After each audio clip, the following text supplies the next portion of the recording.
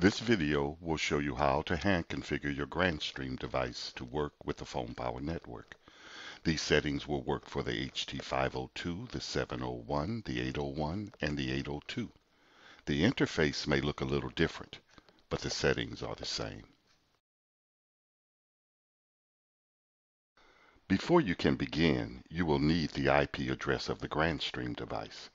To get the IP address, dial ***02 on the phone and listen for the IP address.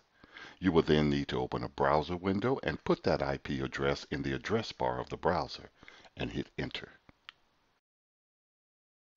Now this is the login window for the GrandStream device.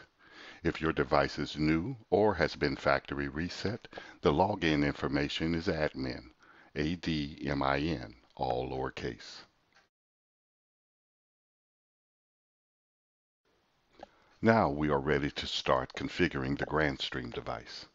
All you need to do on this page is put in the DNS server and click Apply.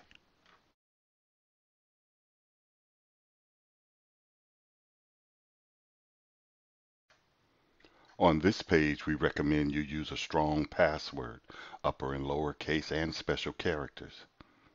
Now all that is needed is to change Allow DHCP option 66 to No and Automatic Upgrade to Yes, and click Apply.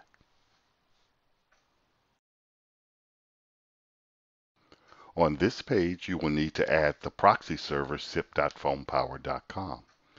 Your SIP user ID and authentication ID will be your phone power number. Authentication password is the SIP password found in your phone power account under your SIP credentials. Now select SRV. Then change register expiration to 3600 and register before expiration to 60.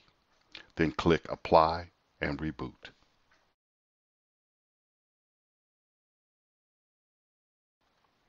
Now if all your settings are correct, you will see on the status page registered. You are now ready to make and receive calls.